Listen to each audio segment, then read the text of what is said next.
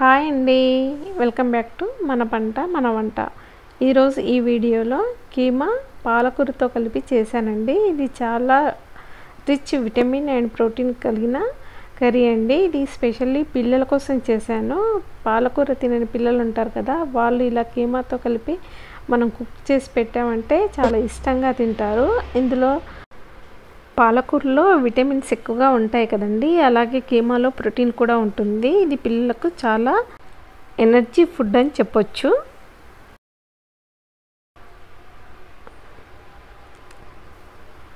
ఇప్పుడు కీమా కర్రీ ఎలా తయారు చేసుకోవాలో చూద్దాము.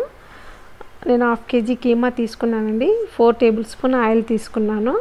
దానికి ఇప్పుడు స్పైసెస్ యాడ్ చేస్తున్నాను. దాల్చిన చెక్క, లవంగాలు, ఇలాచి, షాజీరా, బిర్యానీ పువ్వు, మిరియాలు అన్నీ వేసేసి కొంచెం గోల్డెన్ కలర్ వచ్చే వరకు వేయించుకొని మనము 1 కప్పు ఆనియన్స్ చిన్నగా కట్ చేసుకొని యాడ్ చేసుకోవాలి. ఆనియన్స్ ఫ్రై అయ్యే వరకు ఫ్రై చేసుకోవాలి. నేను ఆల్ స్పైసెస్ ముందే పీసెస్గా యాడ్ చేసుకున్నాను కదా, నేను చివరిలో గరం మసాలా యాడ్ చేయను, అందుకని ముందుగా యాడ్ చేసుకున్నాను. మనం ఫ్లేవర్ కోసం బిర్యానీ పువ్వు అండ్ బిర్యానీ ఆకులు ఇప్పుడే వేసుకుంటే ఫ్లేవర్ కర్రీకి బాగా వస్తుంది. నేను బిర్యానీ ఆకు వేసి ఫ్రై చేశాను. ఆల్మోస్ట్ ఆనియన్స్ కూడా ఫ్రై అయ్యాయి. ఇప్పుడు మనము టీ స్పూన్స్ అల్లం వెల్లుల్లి పేస్ట్ వేసుకోవాలి. 1/2 టీ స్పూన్ పసుపు వేసుకోవాలి. ఇవి కొంచెం ఫ్రై చేసుకున్న తర్వాత మనం కీమా యాడ్ చేసుకోవచ్చు.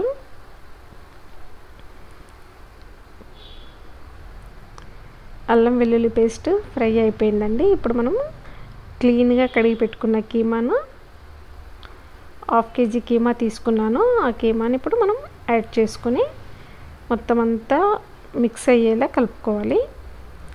2 నిమిషాలు ఉడికించుకుంటే దాంట్లోంచి వాటర్ వస్తుందండి. ఆ వాటర్ అంతా పోయే వరకు మనం ఉడికించుకోవాలి. నేను 1 టీ స్పూన్ సాల్ట్ యాడ్ చేస్తున్నాను. సాల్ట్ వేసి బాగా మిక్స్ చేసుకొని అందులో వచ్చిన వాటర్ అంతా పోయే వరకు మనం ఉడికించుకోవాలి కీమాను. 2 నిమిషాలు ఉడికిన తర్వాత మనము వాటికి ఉడకడానికి తగినంత వాటర్, అంటే ఒక 1.5 గ్లాస్ వాటర్ పోసేసి కుక్కర్ మూత పెట్టేసుకుని 2 విజిల్స్ వచ్చే వరకు మీడియం ఫ్లేమ్లో ఉంచి ఉడికించుకోవాలి. 2 విజిల్స్ వస్తే సరిపోతుందండి. కీమా కదా, తొందరగా ఉడికిపోతుంది.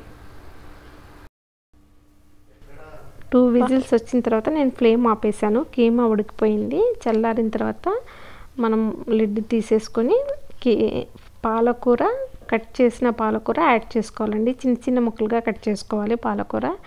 ఈ పాలకూర మన టెర్రస్ గార్డెన్లోంచి ఇందాకే కట్ చేసుకొని వచ్చానండి.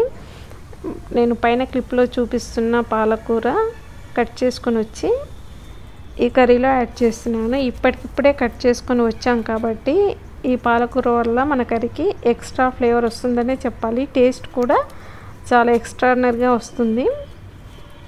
ఎందుకంటే ఇది ఫ్రెష్ పాలకూర కాబట్టి, అందులోనూ ఆర్గానిక్ పాలకూర కాబట్టి. ఇలా వేసుకొని పాలకూర ఉడికే వరకు మనం ఉడికించుకోవాలి.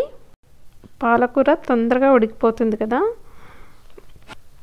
పాలకూర ఉడికిపోయిందండి. ఇప్పుడు నేను పచ్చిమిర్చి, కొత్తిమీర కలిపి చేసుకున్న పేస్ట్ని 2 టేబుల్ స్పూన్స్ యాడ్ చేశాను. ముందుగా 1 టీ స్పూన్ సాల్ట్ యాడ్ చేసాం కదా, ఇప్పుడు మళ్ళీ తగినంత సాల్ట్ చూసుకొని యాడ్ చేసుకోవాలి. పచ్చిమిర్చి, కొత్తిమీర గ్రైండ్ చేసి వేసుకున్నాం కదా, మనము ఎండుమిర్చి పౌడర్ వాడకూడదండి. పాలకూరతో ఏ కర్రీ చేసినా పచ్చిమిర్చి వేస్తేనే దాని టేస్ట్ డబల్ అవుతుంది. ఇప్పుడు మనం కోకోనట్ పౌడర్ 1.5 టీ స్పూన్ వేసుకుంటే సరిపోతుంది. ఈ పౌడర్ వేసిన తర్వాత వాటర్ అంతా పోయే వరకు మనం ఉడికించుకోవాలి. కీమా ఎలా ఉండాలంటే టోటల్గా ఫ్రై అయితేనే కీమా బాగుంటుందండి, లేదా జ్యూసీగా ఉండాలనుకుంటే ఉంచుకోవచ్చు.